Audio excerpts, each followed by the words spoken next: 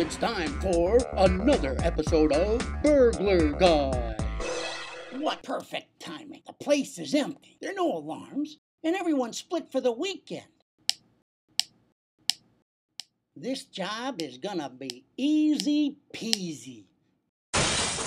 What in the heck are you doing out in the dark dressed like a burglar? You could get hurt. Yeah, right. Blind high school kid gets hurt while walking around in the dark. You sighted guys crack me up. I'm perfect for this job. I don't even need a flashlight because I got this walking in the dark thing down to a science.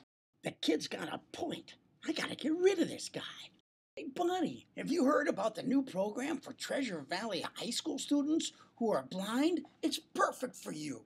They teach you how to cook, shop, get a job, social skills, and advocate for yourself. When the funding comes through, it's gonna rock. Hey, Einstein, who has money or time to switch careers every 2 minutes? Besides, I spent my last few bucks on this loot bag.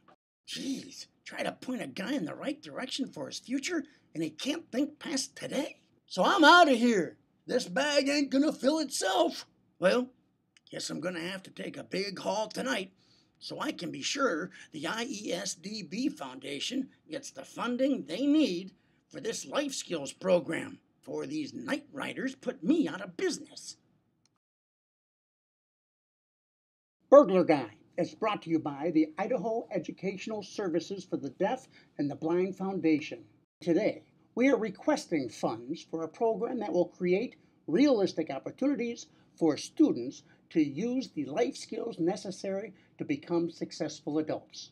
However, if you fail to fund this program, these teens will obviously end up with nothing more than a brand new loot bag and a life of crime. It's your decision. No pressure.